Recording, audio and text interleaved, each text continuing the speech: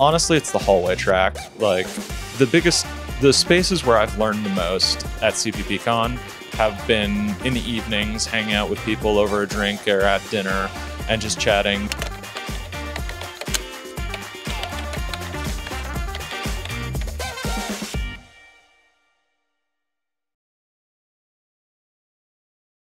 Today, I will be talking about, so there's the obligatory C++ formatted slide.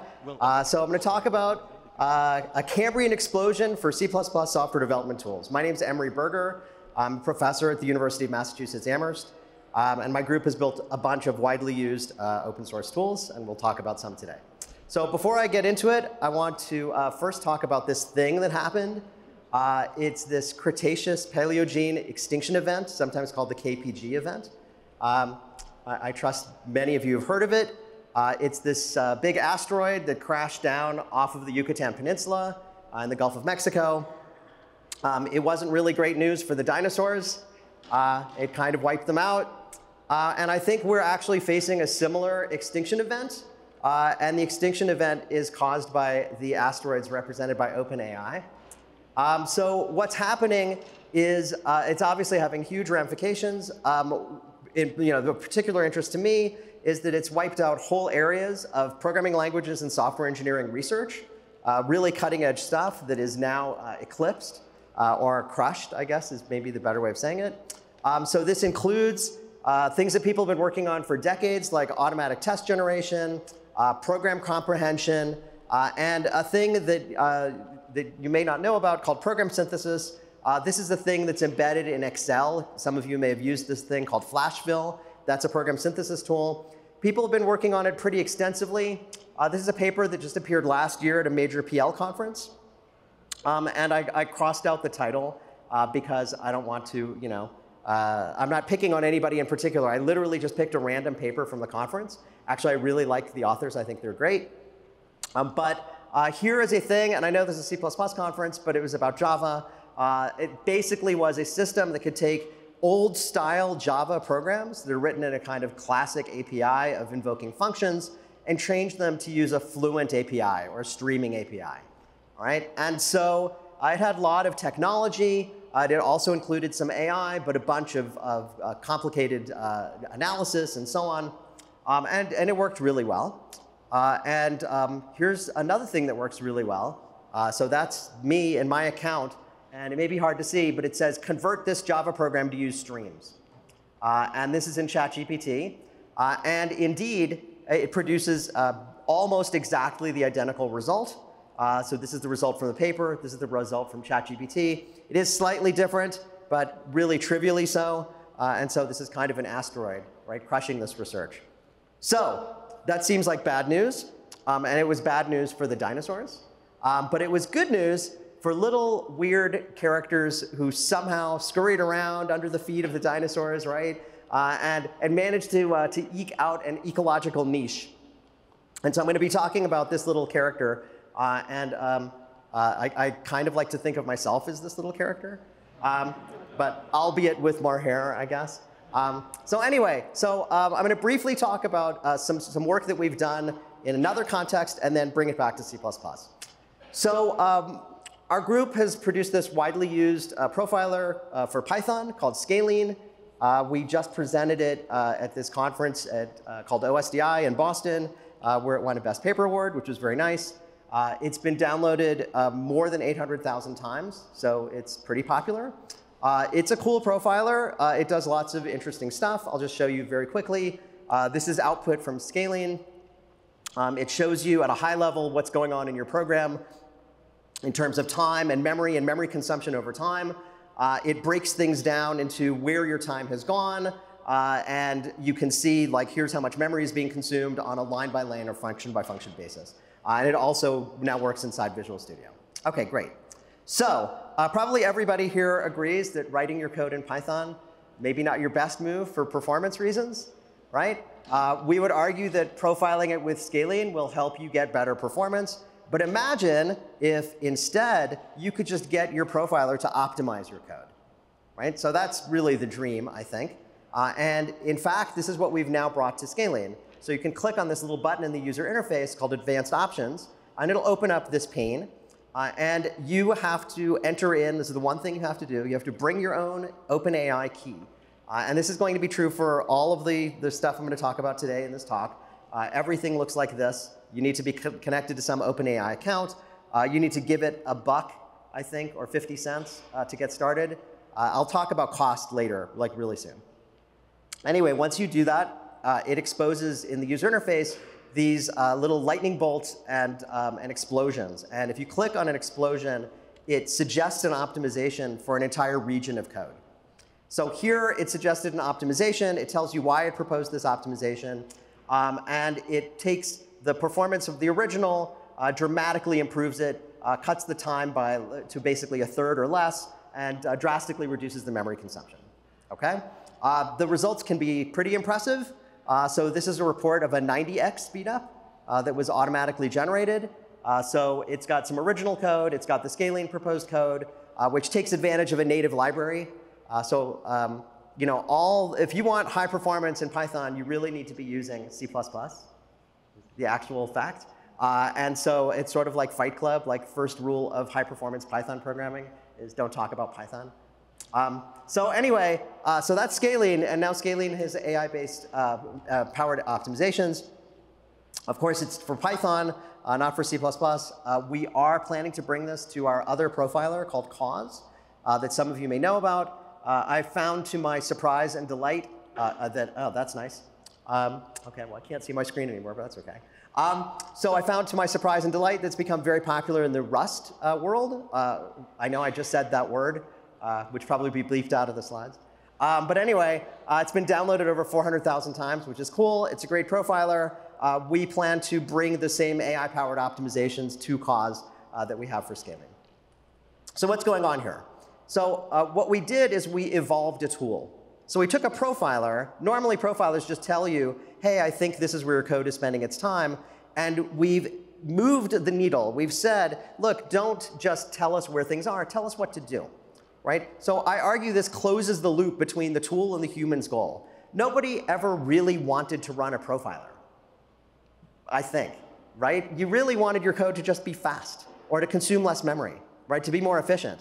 The profiler was because we didn't know how to get the rest of the way. Right? We relied on the programmer, and it turns out we can actually now leverage these AI systems.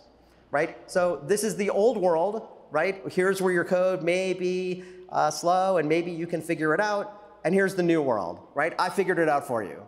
Go get some beer. All right? So we're going to exploit this niche. This is the next thing we do. We're evolving. Right? So profilers have a lot of knowledge. So it's not just the source code they have. Right? They know where the code is inefficient, and they even know why the code is inefficient. Right? So you can imagine all kinds of things that you can use in a profiler in terms of gathering data, like performance counters, for example, to say, oh, this is the exact kind of performance problem I have. So it can perform this diagnosis. So in Python land, you can say, oh, I'm spending a lot of time in the Python interpreter, which is slow. That's bad. Right? So we want to use native libraries. Right? If you're having low core utilization, which is a problem in Python, period, but if you're using native libraries and you have low core utilization, maybe you need to use vectorization, right? And do something else like multiple threads or multiple processes. No usage of the GPU or poor utilization. You need to improve the utilization of the GPU, find GPU optimized libraries, et cetera. So there's a whole litany of things that we can do. And the profiler, of course, has the original code, which is a huge advantage. And I'll explain why in a minute. All right? So the next step I want to talk about is ensuring fitness. So there was evolve. There was exploiting a niche, and now we're going to ensure fitness. This is how you survive, right? So here, we want to make sure that the AI is actually not kind of going off the rails. So the beauty of doing this in the context of a profiler is we have the original code. We just need to make sure that the optimized code that's suggested does the same thing, all right? So what we can do is we can actually go back to the AI and ask it for tests. And then we can run the tests. And we can see that the two things actually are equal. And this becomes part of a loop. You also, of course, want to verify that the optimization that's suggested really did improve performance or reduce memory consumption or something. And this can all be part of a validation loop. All right? So at a high level, what are we doing? We're closing the loop between a tool and the actual goal of a developer. We're exploiting the niche. using whatever information we have at our disposal, be it static or dynamic, and then we're ensuring fitness to try to make sure that what happened from the AI's point of view actually is something that is what we wanted. All right? So I've talked about doing this in the context of profilers. For the rest of the talk, I'm going to talk about doing this in the context of two other tools. One is a debugger, and the other is a compiler. All right? So the first one we call ChatDBG. ChatDBG is a debugger for C++ or C or Python or Rust that integrates with your existing debugger. So it's kind of like a plug-in for lldb or gdb or pdb, the Python debugger. And instead of just being part of the debugger, it actually goes and diagnoses the problem, or tries to, and suggests fixes. So I'm going to walk you through an example. So here's some code. The code crashes. We launch GDB, and you can see that it says gdb-chatdbg. This shows you that the extension has been installed. And then if you run the program, this particular program is just a test. It triggers a failed assertion, all right? And it aborts. And you get back to the GDB prompt, and you could do the regular thing of saying backtrace and looking around at frames and inspecting variables and whatnot. But instead, in ChatDBG, you just say why. All right? So that's the literal command, and then you get a response. All right? And so the response can be pretty amazing and often is dead on. No guarantees. This is AI. All right? But at the top, it says, here's what the root cause is. The root cause is you have a 0 in this multiplication, and this x at the end that's not supposed to be 0 is going to still be 0. It identifies where the error is. It explains what happened and why the error is happening. And then it proposes a fix. And it explains correctly that the loop should actually start not at 0, but at 1. And it explains, again, what the issue is. And then it tells you at the end how much this cost. So you do have to pay money. And it may be hard to see, but it's 3 cents. OK? So not too bad. Probably worth 3 cents. So let me explain a little bit what's going on behind the scenes, because it's kind of like dark magic. It really is, it seems like magic, but really the magic is all in the AI. So this is actually the exact text that gets sent to the AI. Now, I should tell you that my students are working on refining this and expanding this to be more of an actual chat to get involved with the debugger. But this is what it currently does, and it works very, very well. This took a little while to get to work the way we wanted it to. What it does is it has this explanation, explain what the root cause of this error is, given this information. It provides the source code. We found that actually putting a little caret under the line that was responsible for the error at the stack made a big difference. So it does that now. What can I tell you? It looks like real error messages, I think, is really what the issue is, right? The stuff that comes out of, that people copy and paste to Stack Overflow, and that's why it gets trained on it well. And then it explains what the local variables are and explains what the stop reason is.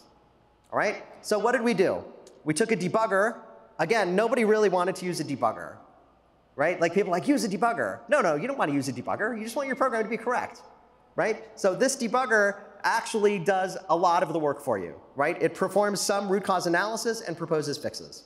It exploits the niche. It's in the debugger. The debugger knows everything, right? So you can produce a stack trace on steroids. You can gather all of the relevant source code. You can get variable values. In dynamic languages like Python, you can find out what the dynamic type is. You can dereference pointers. So it actually says, oh, here's some pointers that you have on the stack, or pointers that are in scope. And it can dereference them, which is extra information that the GPT can use to identify what the error is. Now, one thing we're not doing here yet is ensuring fitness. And so what could you do? What we foresee doing is actually patching the code, restarting it, and verifying that it doesn't cause a failure. Now, that's not quite the same thing as verifying the correctness of something with respect to an oracle. But it is certainly a way of showing that this did something, and then you could sign off as a developer, yes, I would like this patch to be applied. You could see this in the context of like an automatic PR. All right? OK, so that's it for ChatDBG. On to the next tool. So this next tool we call CWhy. And so CWhy is something that you wrap around your compiler, and it explains and suggests fixes for compile time error messages. I'm sure none of you out here have ever experienced problematic C++ compiler errors. Like this, for example. Here's one. So here's a little piece of code. It was real code that we experimented with. So we got this error message. Wait, there's more. And then there's more. I've seen way worse, right? So this is like a pretty typical example. But when you run it with CWhy, it will tell you, hey, you're trying to use standard unordered set with standard pair as the key type, but the standard library doesn't provide a hash function for that. So here's what you need to do to fix it. And it suggests the fix, which is correct. All right? So we've been running this on a bunch of different things. Here's another example.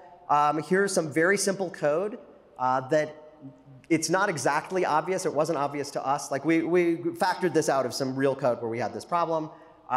This does not compile, right? And it produces this error. No matching function call to G. Candidate template ignored. Fantastic. So, I know after time you get used to these error messages and you kind of sort of build up a strategy for coping with them. But honestly, why? So that's why we have CWhy. So here's how you invoke CWhy. If you want to use it in this compiler form, you say backtick CWhy -- wrapper backtick. The default is C++. You can tell it to use Java or other languages. And then it comes up with an explanation. And here it says, the problem here, I love the wording.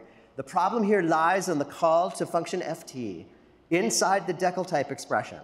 And it explains what went wrong, proposes a fix, proposes another fix, and again, here it was 3 cents. Not too bad.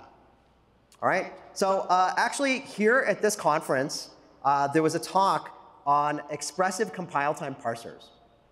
And one of the things, so it was given by Alon Wolf, and one of the things that he showed was, here's some code. It does have an error, which is not necessarily obvious. But when you compile it, it produces this raft of errors, which are really incomprehensible because templates are involved. All right, let's be honest. That's what's happening.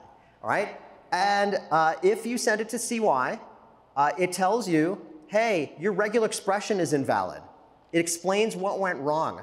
You had 2 dashes. It provides the corrected code, and here I'm sad to say it was 6 cents. All right, so it's very expensive to come up with this error message. I sent this to Alon, and he let me quote him here. It provided an amazing answer, way better than I expected. So great. All right. Again, all right. So it was a little expensive, but fine, 6 cents. All right. Great. What's going on behind the scenes? Behind the scenes, so my student Nicholas Van Kempen, who's currently interning at Meta, I was like, let's do this. Let's build this kind of tool. I just had the idea, so like it should work. And he went and did it. And he's a man of few words. And he wrote, this is my code. This is my error. What's the problem? And that's it. That basically works. So what you have to do in the tool is to go find all of the error messages, find out what source lines they refer to, grab the source, assemble it into this prompt, and identify the various pieces, and then assemble the prompt and talk to OpenAI. It's really surprisingly little. Now, there's a lot of engineering that went on to make this work well. But that said, at a high level, it's remarkably easy to build super powerful tools that really move the needle. And so part of what I'm talking about here is not so much just, hey, CWhy and ChatDBG are cool, which I do feel they are, but I want to evangelize this stuff and have you all think about what you could do to harness an AI, given that it's so simple. All right? So again, this followed the same pattern, right? So the compiler typically produces terrible error messages. We really didn't want that. We wanted it to explain what went wrong and maybe even tell us how to fix it. Right? We exploit the niche. When you're compiling something, you have access to all the source code. You know what the include files are. You have access to everything. This is actually a huge advantage, by the way, over like, here's a static piece of code. What went wrong? You really need the whole environment. And of course, the compiler has the whole environment. Right? On ensure fitness, again, this is something that we've experimented with. It's not currently part of the tool. we can recompile, verify that the fix prevents the compiler error, and again, turn this into something in the CI pipeline. All right? So I've talked about these 3 tools that incorporate AI, that all do this kind of evolve, exploit niche, and ensure fitness approach. There are some people out here who are concerned about AI, and it is, it's concerning. But I do think that for expert software developers, we should be optimistic about it, right? It really has the potential, not just for experts, but for beginners especially, to really change the game and make programming a lot less painful. So to conclude, let me make room for cause. I have all of these tools up here. I really strongly encourage you to go out there and spend 3 cents and make cool stuff happen. And thanks for your attention.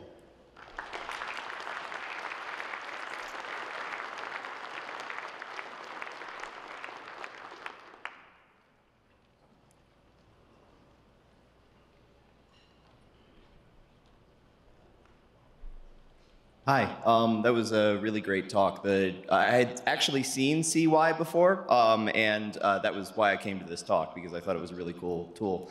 I had not heard of ChatDBG. One thing I'm wondering about, so with the example of ChatDBG, I really like the idea of like walking the call stack and kind of like, sending like the immediate source code along that. The only thing that I'm thinking about is just that like there are times where with more difficult problems, like, the exact line that caused the problem may not actually be in that trace that GDB gives. One thing that I'm wondering about, like, is it a possibility, like, has there been consideration on like trying to, I mean, I'm sure it's an optimization problem. Like, do you pay per token? Is that part of the problem? Like, we want to keep the window as small as possible to keep the cost down? Or would it be possible to maybe, for smaller projects, actually send a significant portion of the code itself? Yeah, so good question. So the question is really about like, why are we sending maybe so little information?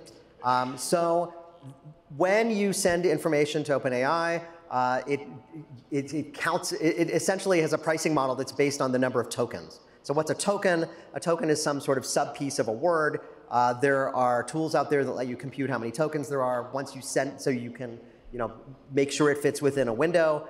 The windows are relatively limited, but they're getting bigger. The default is 4K for GPT-4, but there's now 16K. And I think these things are just going to get larger and larger. So I'm not really super concerned about that. I think the more interesting avenue really is not so much limitations on what we could send, because I don't think that that's going to be a huge problem going forwards. But when the bug is somehow obscure, because the state has been so corrupted that you're in a bad place, right? So I think that there are a bunch of possibilities. Roping in time travel debugging is a possibility. Doing something like running the program twice and collecting some information through instrumentation and then using that to put in breakpoints and watch points and turning this into a kind of an interactive chat really with the AI and saying, what should I do next? That's something that we're currently working on. Thank you. Good talk, thanks. Can this only work with the public ChatGPT, or can you point this at a self-hosted instance? So there is no technical reason why you could not do this. It just uses the pretty standard chat completion API. It doesn't currently have a facility for changing it, but we'd happily accept a pull request. Thank you. Hey, thanks. Great talk. Look forward to trying it when I get home.